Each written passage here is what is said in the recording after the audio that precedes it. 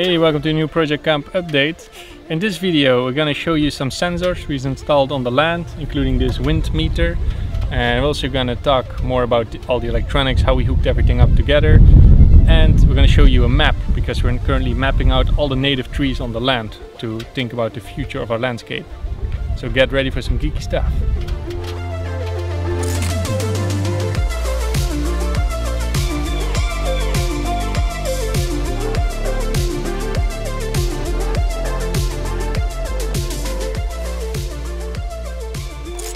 Hello guys. Hello. Who are you? I'm Naomi Eeltink. I'm Gerran. I'm going to be here for 2 months. I'm from the Netherlands. I'm going to be logging native trees in the area. We're now up the rock. That base camp is down there. I think it would be great to show all the native trees in the area in contrast to all the mimosa and the eucalyptus. In the future they might want to build stuff, and I recommend, or like everybody recommends, not to build next to native trees because you might need to chop them and you want to regenerate the whole land. I just picked a waypoint app, so I'm going to be standing next to a tree, wait until the GPS locates me, and then create a waypoint, add some information like the name, the height of the tree, give it a color code, and then walk to the next one. And we have Siggy here for support, right? Mental support.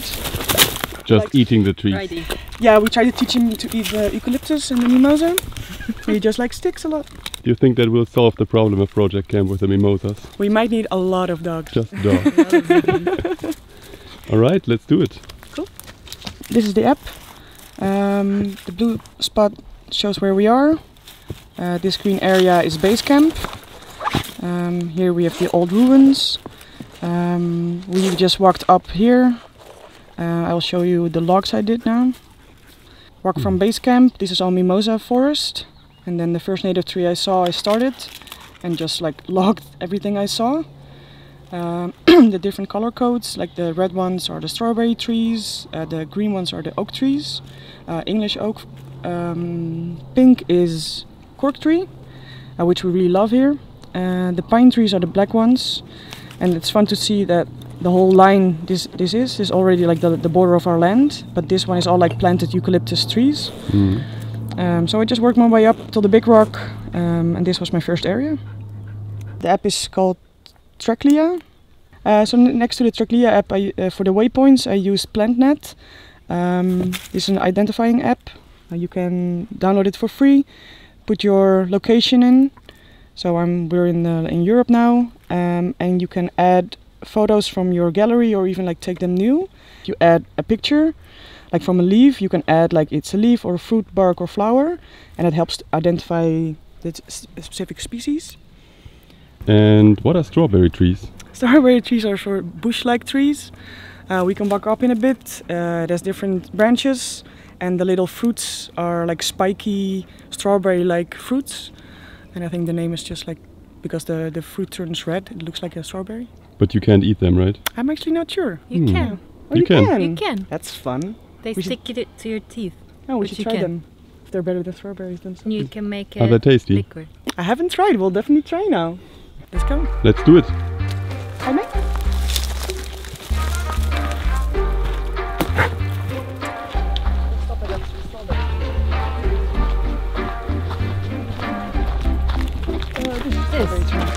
Ah. And these are the little fruits. I think I have seen them already. Yes. They're turning already. They're turning And red they already. have to be more soft. Strawberry tree. And Yeah, cool. this is amazing for wood carving if you want to make a spoon or something. It should have a lot of tannins. Ah! Yeah. Did you bite on it? Yeah. It doesn't even look like a strawberry. It doesn't, does it? Sorry if that's on camera. Please don't put it in. Siggy, what tree is that? Is that an oak? It's a mimosa, huh? No, we try to teach him not to eat the oak. Only mimosa.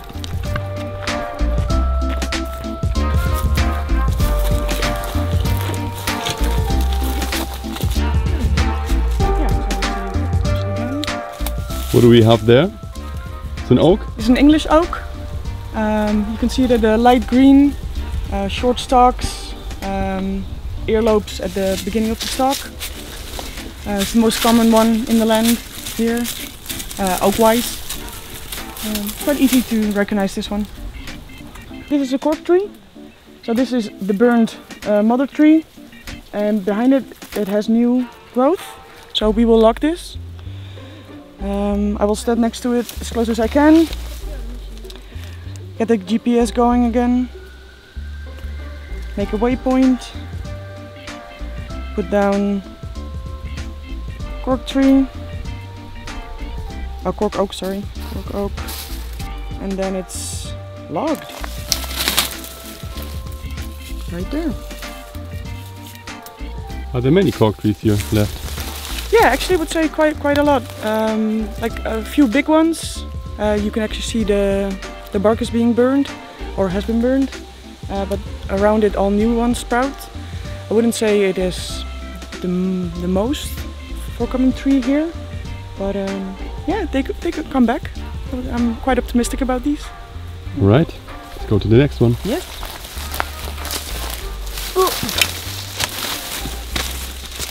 There's a pine. There's a pine. Quite a tall one, I would say. I go in again as close as I can. Make a waypoint. I chose the color black for this icon and saving it. There you have it. Bueno.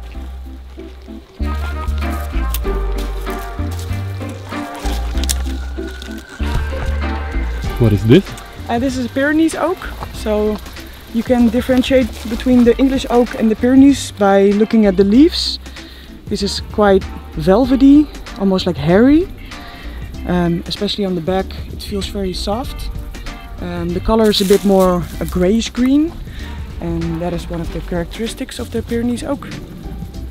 We're here at the English oak, and these are called plant galls. They're actually like abnormal growths in the oak.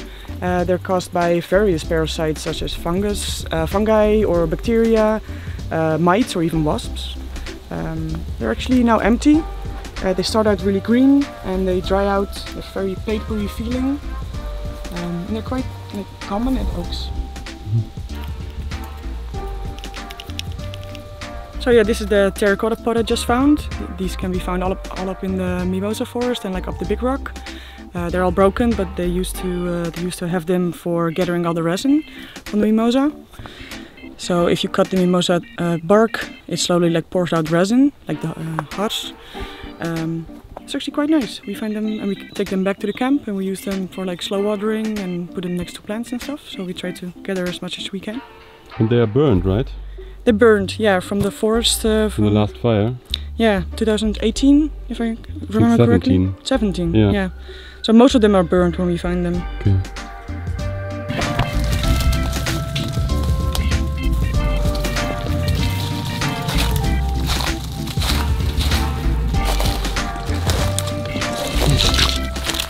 So this is what you do the last days. All day. Yeah.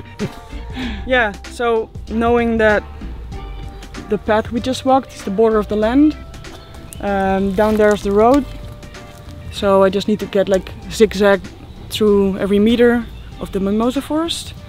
Knowing that the mimosa represses other species growth, that we won't find any other species, just maybe some eucalyptus, sometimes some thorns like brambles.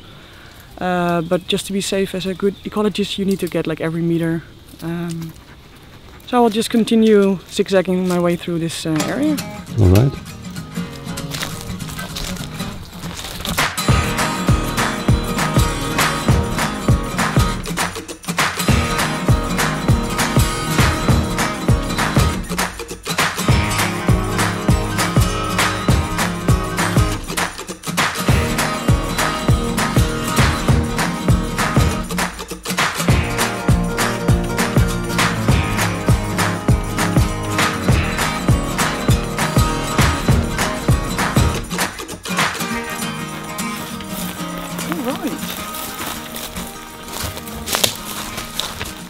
That's it for today, huh? That is it for today. We did a square today.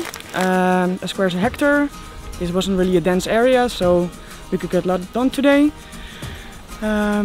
Yeah, I would say that the whole project area is around a bit more than 10 hectares. I hope to get like all the logging of the native trees done, but it will be a very hard project to do. Some hectares are very dense in native trees. The one we just did this afternoon or this morning wasn't really dense, was like mostly mimosa forest. So yeah, it's gonna be a lot of work, but a lot of fun. Hey, I'm Jerry, I'm from the Netherlands and I've been here for a week to install a home monitoring system. So in the last season Dave installed like the solar panels and all of these electronics, and back then he already mentioned that it's important to be able to get some statistics out of this, because here at Project Kamp we want to measure different aspects of off-grid living. And we want to see how the land grows, how it evolves. So to make a uniform platform for this, I installed a Raspberry Pi running Home Assistant. And that is really a big open source project that is made for home automation. So to capture a lot of data, sensor input, and based on that also control different aspects. So with that we know how much energy we use, how much solar power we are generating, and how much is still left in the battery, for example. But over time we can add more sensors, like a weather station, which we will show in a bit, but also more sensors like a water well sensor to see if we still have enough water. And to keep all of this organized, we made a display inside of the kitchen container where we show if the battery is charging, how much AC power we are using, and how much is still left in the battery. So for that we mounted this display where you can see that currently the battery is at 63% and it's in the green, this arrow, so that means that the battery is now charging, and that's because the solar is generating a lot of energy. So in the morning it was kind of cloudy, but now the weather is getting better, so we're generating more electricity. And we're basically not consuming any AC power, not a lot. So it's mainly just the fridge being on and some tools being used on the ruin. The coolest thing here is that you see that there is 0 kilowatt hours from the grid, because we are basically just fully off grid. So we really rely on solar energy and energy stored in the battery. And with this system we can basically track a lot of different sensors and different setups. So we also implemented a weather station where we can see how the ground temperature is evolving, how much light is being shined on different parts of the land, and also the soil, so if the soil is very dry or if it's very wet. Lately it's been very dry because basically the last 2 weeks have been super hot and no rain at all. And over time we also want to track different more manual settings, manual sensors as you wish. So for example the amount of people at one time at Project Kamp, the times that we've seen foxes, the amount of gas bottles that we still use, because this is the only fossil fuel that we're still relying on, and also the amount of water that we consume and that goes through the system and goes back into the well. Here we have a small sensor setup, so it's being powered by a small solar panel, and this generates all the electricity that the sensor needs, and then once every 15 minutes it sends it to the Raspberry Pi that I showed in the back, and that really captures and logs all the data. This is a small food container box that we thought it would be useful to use to keep it waterproof. And these are just very simple microcontrollers. So we really want to create a platform that different people can create different sensors to measure different aspects of the land. Okay, so that's everything about the weather station here. Over time there will be more sensors, more statistics, but this is a nice first introduction, and basically from here on we will keep you up to date in the future. And for now, enjoy the rest of the video and see you. So one sensor we've installed before Jerry came with all these geeky sensors is this wind meter. It measures the strength of the wind, and the main reason for installing this was to check if it's worth it to add a wind turbine to generate electricity. So we actually already installed it last year on the top of the highest point of the land, but we realized whatever electricity we generate there, we're probably not gonna put a wind turbine there because we need to pull the cable all the way to base camp. So since a few months we put it here in base camp because it would be way more realistic if we get electricity to actually hook it up to our system. And it probably would be more of a small wind turbine. There was more wind up the rock, but yeah, harder to get the electricity. So here would be a smaller turbine with probably bigger blades but a small motor. So here you can see a simulation of what a 3-meter blade would look like.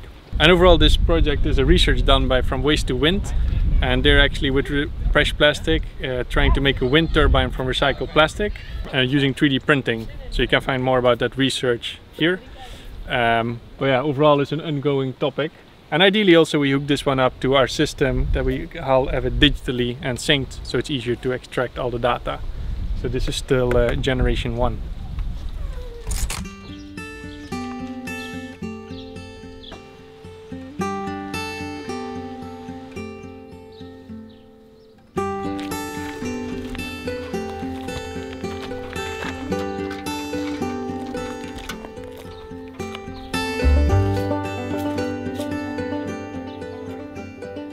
Hello!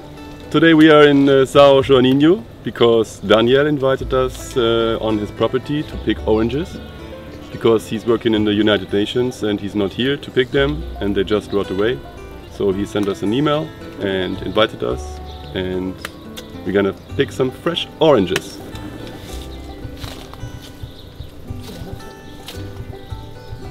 And there we have Charan, we have Julie, and we have Ted. And me, of course, Felix. And they treat them really bad. They're picking the oranges.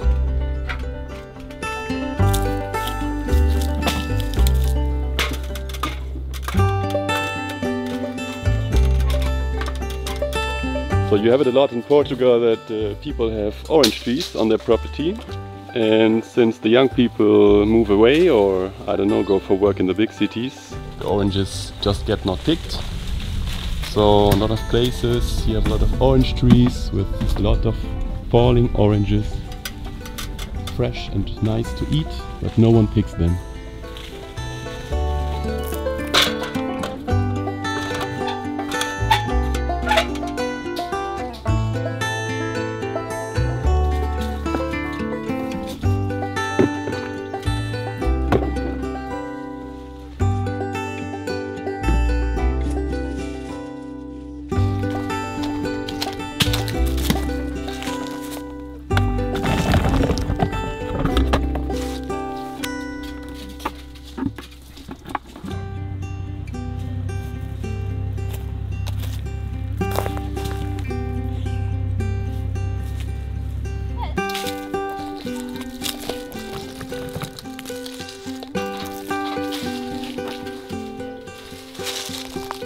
Here we have all the picked oranges.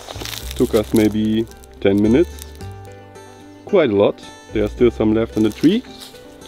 But I guess that's kind of everything we need for the moment.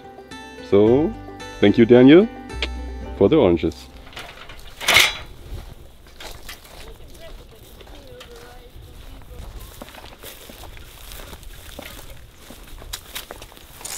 Of course, we used the oranges after plucking them. We made some orange juice for breakfast, and we made an orange cake. Of course, you can make many more things with oranges, and I think we're also going to look into preserving the oranges. So, for instance, drying them, making a drying rack, drying the peels, or drying maybe a whole orange in order to preserve them and save as much oranges as we can from the trees that are producing them, but the consumers that are not there anymore. Alright, so that was it for this video, and next video is number 58, so we're going to talk about our current problems or challenges. And we're also going to do a Q&A, so if you guys have any question for me, the project, the people here, let us know in the comments. and then we can talk about them next week. Alright, that was it for this video. Thanks for watching. If you already want to see the next update, make sure to support on Patreon. If not, no problem. We'll just see you again next week, same channel, same time. Bye.